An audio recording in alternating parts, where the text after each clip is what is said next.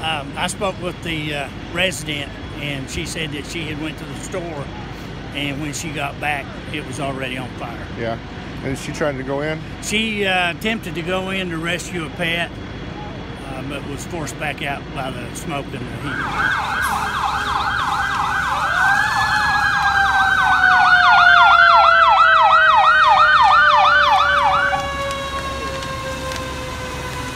My dad and I live here. Okay. Was your dad home? No, he's at the acupuncture doctor. Oh, okay.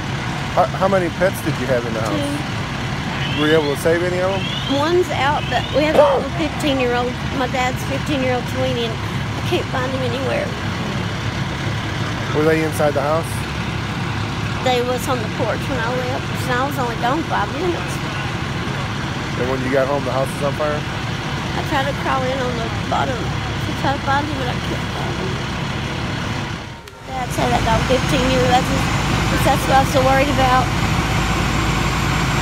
Because he always tells me, if you go, buddy, I'll go. It was just full of stuff that couldn't be replaced because it was my mama and papa's house from 1934.